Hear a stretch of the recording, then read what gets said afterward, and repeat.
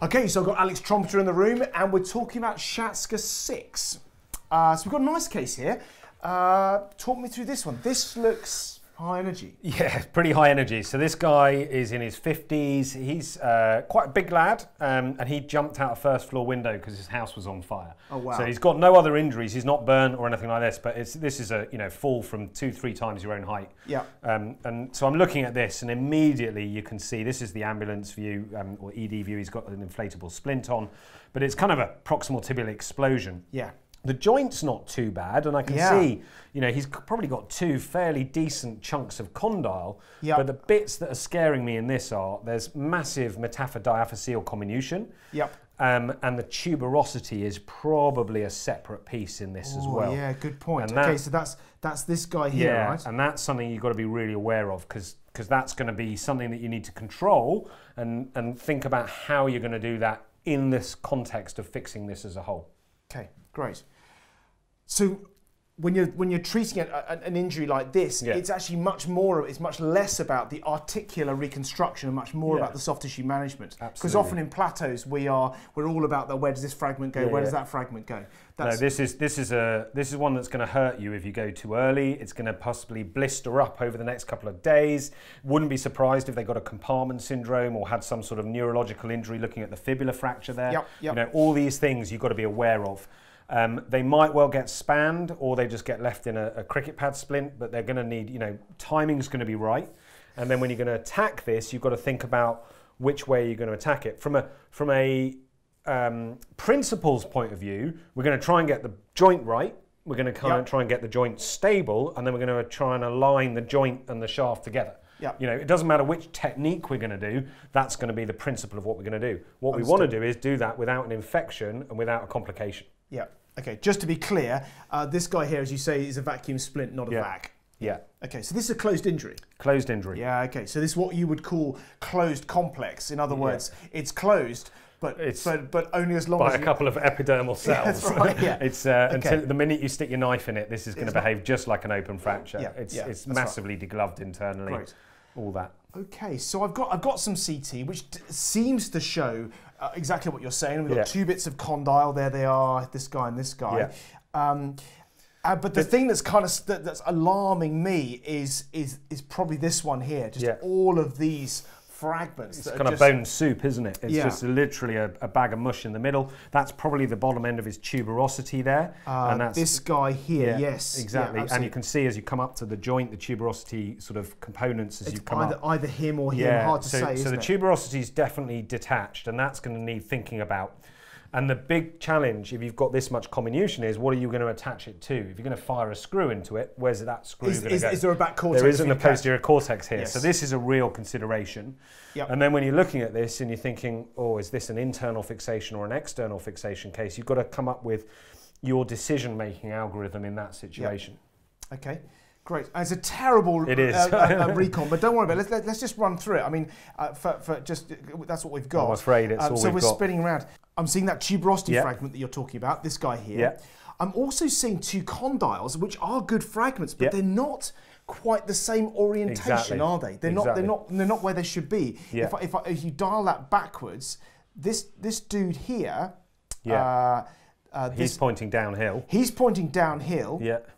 Just there. And the other guy on the other side, which is, sorry, where are we? We're just here. Yeah, he's going uphill. He's going uphill. Yeah. He's kind he's probably about right. The lateral is probably about right, isn't he? Exactly. So, and it would be very easy just to go clamp and have, as you say, that kind of thing going. Okay, so my question to you now. You've got these CTs. And one of your trusted colleagues, who's a good surgeon, says, look, it's a horrible, the soft tissues are terrible. I want to put an external fixator on it right now. I want to put a spanning X-fix on this because the soft tissues are hideous. And he also says, I'd like to put a couple of screws across the joint while I do it, so that that's kind of taken care of, and then we can sort out the rest later. What's your take on that? I think the couple of screws, so the X-fix, if it needs it, it's fine. And there are people that don't like X-fixes, there are people that do use them. I think if you're going to span this, we said this before, I go straight down the front, I keep it really simple, I get length, I get control of the soft tissues, and that's fine. Yeah. I think the issue around putting some screws in the joint, like putting the joint to bed, and then we can come back and fight that another day. My anxiety is, if they're not going to be the one fixing that, is are they going to get the joint right? We talked about this sort of the rotation of the condyles relative to each other. And if I'm going to fix this and I'm thinking maybe I'm going to frame it or something like that, have they got the screws high or lower? And are they going to block my wires in due course? Are they going to interfere with any of that? What size screws? All of those things. So it's a bit like the fibula in a pilon. If you're not going to be the one doing it, just leave it alone. Yeah, okay. But do you find that if, let's say, you didn't get to fix this till 3 weeks down the line, would you be upset, going, oh, get down, and I'm going to have to put that those articular block back together again now? Would have been so much easier to do it on day one. It would have been, but I think if this had come across my radar, I would have made myself a bit. I think if you know what you're doing, you can put the joint to bed. If you're not going to be someone who's going to be happy to manage this injury as a whole, you need to speak to the right person. So there's no problem with doing the joint early and the metaphysis late. That's a common thing, and I'll do that a lot of the time in the open injuries, that sort of stuff. But I think you need to know the injury and know where you're going to go. You've got to be the guy doing the definitive if you're going to do the interim. Exactly. Okay, great.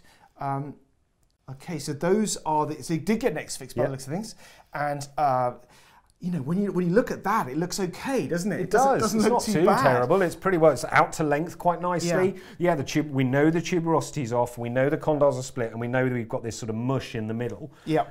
It's fixable. Yeah. It's definitely fixable. Really is. It's but I can imagine people being really tempted just to stick a clamp on. Yeah. You know, boom, boom, and shoot a screw, and then slide a plate in or two. Happy days. It's all good. Absolutely right. So you know, there's no right way. You've brought a lot of attention to the tuberosity, and here it is. It's a big piece, isn't it? I don't know where it ends at the top, but it comes right down like so. Exactly. How likely is that to actually flip up and disappear? Is that really a thing that happens? I don't think. Well, so I think in a big piece like this, it's probably less likely. If they're a smaller piece or they've dissociated massively on the X-rays, you can sometimes see them migrate a bit. Yeah. But it's more about it will confer. It probably won't let you get a stable construct at the end of the operation. You may have some subluxation of the knee. You may have some malrotation. They're all other things. It's a good read for a general good reduction as well. Great. Yeah, nice. And of course, you were talking about, you know, could we maybe fix it? And you get a great screw from here, but would you find a posterior cortex back here? Probably not until you get right down here, in which case a screw doing this isn't really... It's not going to be massively helpful. You could plate the tibial tuberosity anteriorly, and I've done that with a little tension band plate before. Yeah, like, so like a 2.7? Yeah, a little mini frag, low profile plate anteriorly, tension band it. But then you're into the scenario of, hang on a minute, I'm going to be needing medial condyle plate, lateral condyle plate, maybe 3-4 plates around the top of a tibia. And this heavy bristol tibia, It's already been assaulted quite heavily. Yeah. Okay, so this is what it got. What was the timing on this? Where were we? So this was about 10 days, 2 weeks down the line. He just let the tissue settle. So we've done the reduction, like you said. It's not 100%, but they're pretty good condyles. We've got 2 fairly good views across the joint. Yeah. Little tip, if we're talking about that malrotated, so you've got to look at the lateral. Yeah. And if you need to, you can drive a K-wire into one condyle and kind of joystick it. Like steer it, like driving a truck. And rotate them relative to each other, and then fix it with your wire. People will be wondering, how do you know which one's right in order to steer them right? Well, as we talked about earlier, you know, I think so long as they're pretty good and collinear on your lateral view, and you've worked hard for that lateral view of the femoral condyles overlapping, then you're going to be pretty good. Okay. And let's not forget, if you're in a position where the condyles have been blasted apart and the legs exploded, a couple of degrees ain't going to make a massive difference. Exactly. All right, fine. But making them the same is important. And the width here is restored. I think width is a really important bit in plateau surgery, because it's one of the things we can really control. I can't control the cartilage taking a pasting, but I can control the width of the knee. I think the width of the knee infers massive stability to the construct at the end of it as well. Totally agree. Just talk about width. Do you reference the lateral cortex against this or against this? Just to be utterly pernickety. Yeah, no, you're absolutely right, and this is really important, because in some knees, if you go here to here, there is an offset. There isn't in a normal knee. Yeah, exactly. Yeah. So I look exactly, has this lined up with, essentially it should just kiss the lateral epicondyle. Yeah. That's to me where I think it's right. The other thing is if you rotate the knee slightly, you'll see a different view of that at all times. Yes. But broadly speaking, you want to be just kissing it. This is an osteophyte here, I suspect. So actually, you will see a little offset between the lateral femoral condyle. Okay, fine. Okay, oh, they've got a frame, of course. Yeah. Right, tell me about, there's several things in this frame. I know, oh, you put a frame on and then everyone kind of switches off at that point. But there are some technicalities around putting a frame on. Yeah. Number one, your wires. How close can you, are you strict about putting those wires not too close to the joint, or do you not really believe all that stuff about it being intracapsular? With good, so I don't massively worry about it. With good wire technique, so these, again, anyone who's done a frame or any of these things, you know, we're really careful when we're putting the wires in, we're cooling the wires, we're doing pulse drilling. And that is important. It sounds like, oh, the frame guys are being anal again about their bloody K-wires. And actually, it is important, because if you have bad wire sort of technique, you're going to get lysis, loosening, infection, and the cycle of doom continues. So good technique, good pin site care. I don't mind then if they're near the joint. Right. Generally, this technique is kind of called screws high, wires low. Yeah. So you've got the metaphyseal segment, you've got the screws for the joint reduction, and then we're using the wires for our metaphodiaphyseal. And that goes down to your thing of like, if the screws are not quite high enough, now where do you put your wires? Exactly. So either put them really close to the joint, in which case that gives you anxiety, or just too low, so they're not really controlling the frame. Exactly. And mechanically, not quite right, but if you imagine you've got a periarticular plate and you've got a cluster of screws in the metaphysis, and then you're going to kind of give yourself near far in the diaphysis with your screws, this is going to do the same job. I've got a cluster of wires up in the metaphysis, and then I'm going to put a couple of rings distally, near far, and that's the fixation. Great. I try and get 3 or 4 wires on my ring that's in the articular, and I give myself a diamond construct. It holds it really nicely. I've crossed to the femur here. Yeah, I saw that. I don't normally do that actually anymore. It does protect your fixation, but actually I like to get them going more.